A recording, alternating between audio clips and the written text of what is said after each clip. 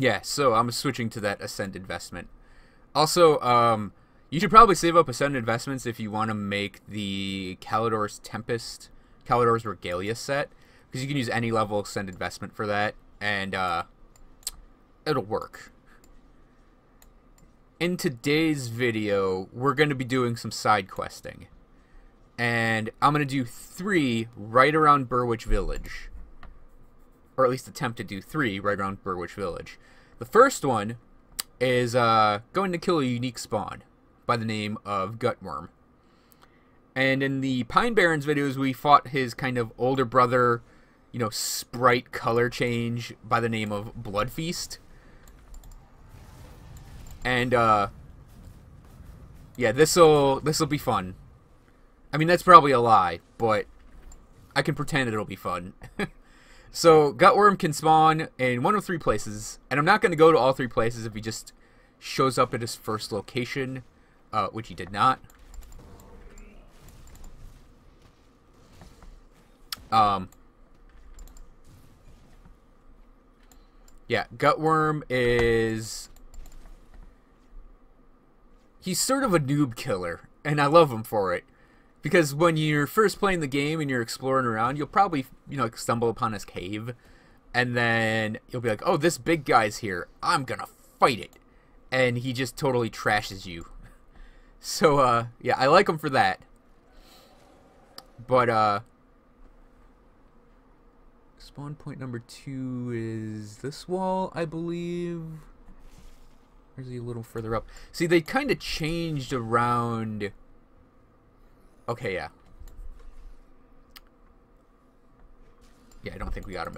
Okay, I guess we're going to all 3 locations. They kind of changed around Burwitch a little bit.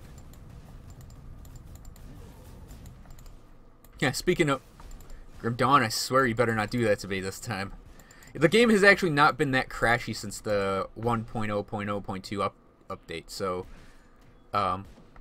anyways, they kind of changed around Burwitch a little bit. And it does throw me off a tiny, tiny bit. So I believe his cave is right here, yeah. So this is his 3rd location. Smuggler's Basin.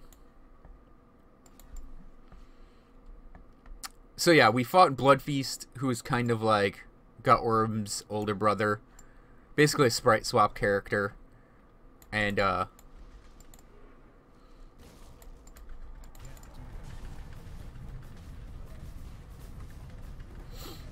very early on, he's not that difficult to beat. You get an Ancient Heart out of it. And then he has a Supreme Chest.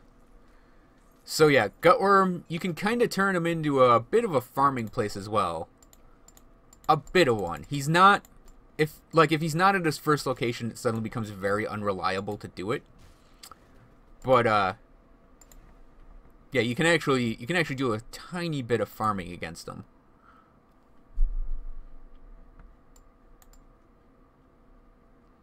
I believe he has a blue item that can sometimes drop off him more regularly than it does randomly.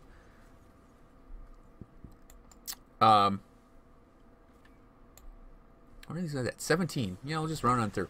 So, you may have noticed that no Aether Crystal popped out of that Aether Crystal because I am very overleveled for Burwitch. Which means that, not only do you not earn experience off of... I just defended you, Grim Dawn, as to being not as crashy in this build, and we just got 2 lockups in 1 session. So, yeah, if you're very overleveled for an area, not only do you not earn experience, but also things like Aether Crystals and Ancient Hearts won't drop.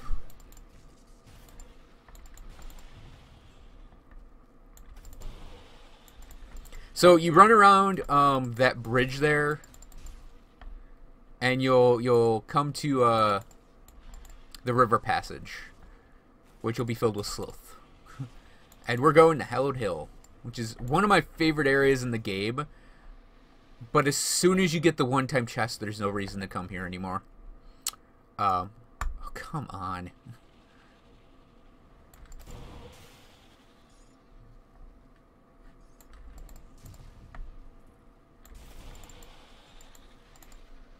And we're a bit over-leveled for these guys, but I think the hill will actually be...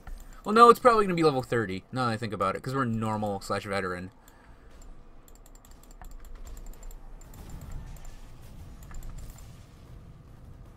I'm going to go grab that scrap. Scrap will still drop if you're over-leveled, I believe. But it's like the rare crafting mats won't. Nor will aether crystals and things like those.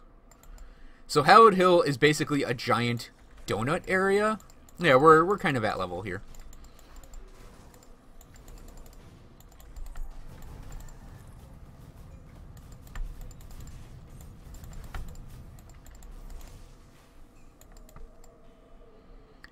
And this was like one of the first true like farming places in the game. And I kind of wish it were in Ultimate still, because while in Ultimate you are like, it does stay at level. It does have a high level cap. It goes all the way up to like 90 or whatever the end game level cap is. But the problem is there's nothing here. There's no like rare monster. There's no like exceptional amount of chests or anything. It's just there's an exalted stash. It's a one-time chest. And once you grab it, you pretty much never have to come here again. I mean, I'm gonna go explore around. I mean, occasionally you will get like ethereal mobs dropping, spawning, but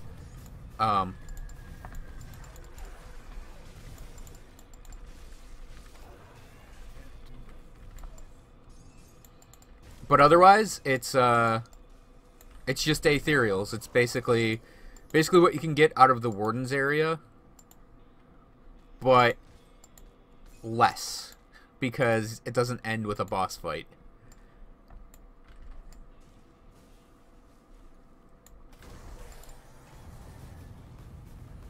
I mean, hell, I even used to use this place to level up, because you would get a crap ton of experience around level 35 when you were up here. Now you don't even get a lot of experience for doing this place.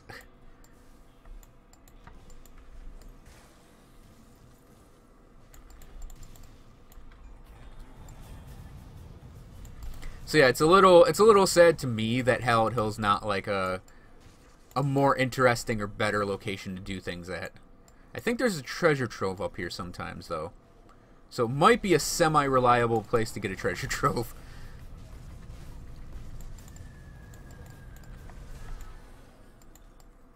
I mean, with the way treasure troves work now, where you have rare crafting mats popping out of them, I mean, it might be worth doing it now, because like it can pop up. I think the only place I've ever seen it is right here, and obviously we don't have one here because we got that ornate strongbox. I am gonna look over here just to make sure. Nope, no treasure trove.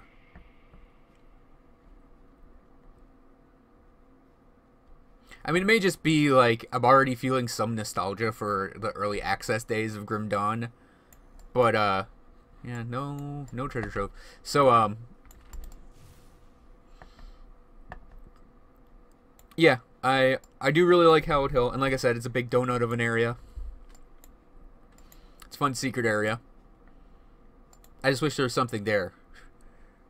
I think both Sino and I agree that having like a rare mob there that drops an infrequent would be really awesome. Make it ethereal, please. Hey, I'm not saying they should put a cold aether guy up there, but maybe they should put a cold aether guy up there. That'd be really interesting. Alright, our next area. You go east of the waypoint, and you'll end up in East Marsh.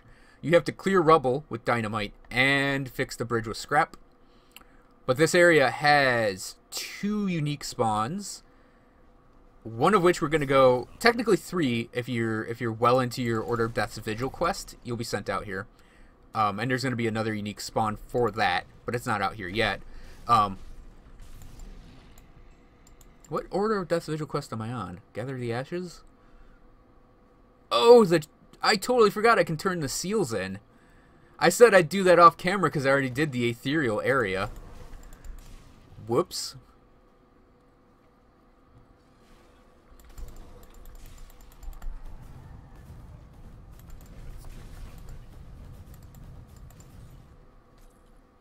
Yeah, so we're pretty much just going to run east from where we enter, and you'll eventually come to this troll gate barricade thing.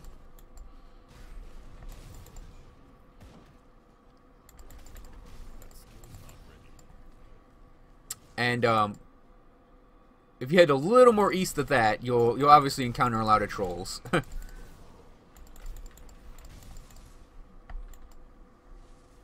You'll encounter this guy, Belgor the Swamp King, who is very, very poisony. He's pretty much like the trolls we fought before. But he's very, very poisony. I like that trolls are like these big, tough guys, and their thing is poison. It's a really interesting thing that you don't usually see in some games. Now, if you don't have the Mistborn Talisman, I believe he drops the blueprint for it quite commonly, if you don't have it yet. I seem to remember getting it a lot off of him whenever I'd come out here.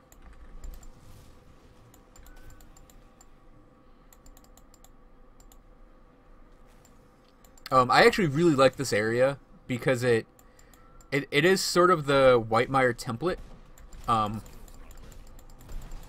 but you know, different-y.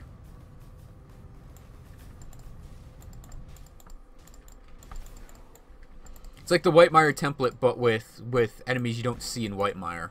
I like it.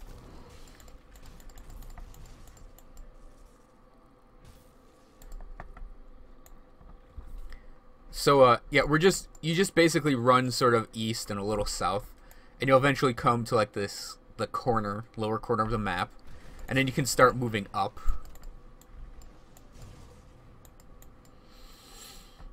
And you'll encounter, you know, bugs. They're gonna be those Rift Hound things, and obviously the trolls slash like Mistborn guys.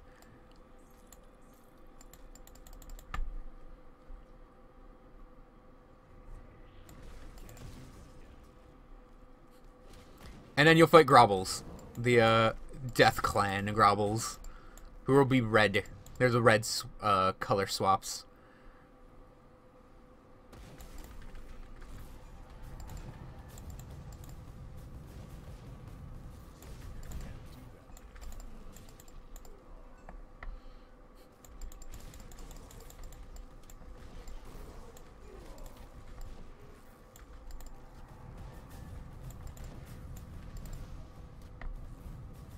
And then we're basically still heading east. There are a couple bridges over here.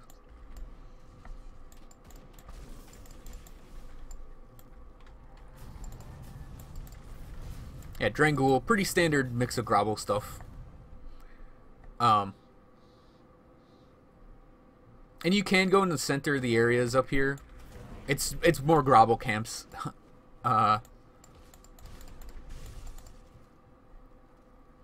Yeah, we're still in our constant let's head east mode. I'm gonna drop a portal because I don't want to die up here and have to walk all the way back. And you come to this area in the upper, like the northeast corner, and this is where the Bone Hunter is. Kalis Ka, the Bone Hunter. That sounds so much like something out of like John Carter of Mars. That sounds exactly like a name you'd see in that book. Kalis Ka. He is a heavy bleed enemy, and he has the Fang of the Bone Hunter, which is what we were looking for. And I'm going to grab up all the crap that popped out of his Spoils Orb. Still trying to get that nice, like, flat core of iron on this character. So we need a Chipped Claw. Pretty easy. So that's the other notable thing out here is a Devotion Shrine. It's a Devotion Shrine, those 2 rare spawns. And then one of your Order of Death's Vigil quests sends you back out here. And there's going to be another rare spawn. Which I'll save for that actual video, mentioning what it is and what it does. But I will say, I did read a bunch of the lore in the game, and I think Ouroboros is my favorite character in all the backstory. And Sino and I are planning on doing a lore video where we actually sit and talk about this. But, long story short, Ouroboros was a necromancer back in Old Arcavia, but it was not Old Arcavia, just normal Arcavia. And, he was imprisoned, and because he's immortal, he was tortured in a way only an immortal can be tortured by the Arcavians to give up his secrets of necromancy to them. And then he ends up, like, giving them the like, wrong secrets, so to speak. And he, he's pretty much the cause for Old Arcavia's downfall. I actually don't remember what I was going to do with this guy's devotion. But I think we're gonna do the Wraith and the Widow, and then move on to the defensive stuff. So anyways, thanks for watching this video, everyone. This is kind of some of the secrets in Act 1. And I'm going to point out that I do have a Secrets of Act 1 video that covers all of the secrets in Act 1. Well, we'll say 99% of the secrets in Act 1. So you should go check that out if you want to see more of what can be found in here. But anyways, thanks for watching, everyone, and I'll see you guys next time, where we're going to go in and probably do more side quests throughout the game that we're capable of doing now.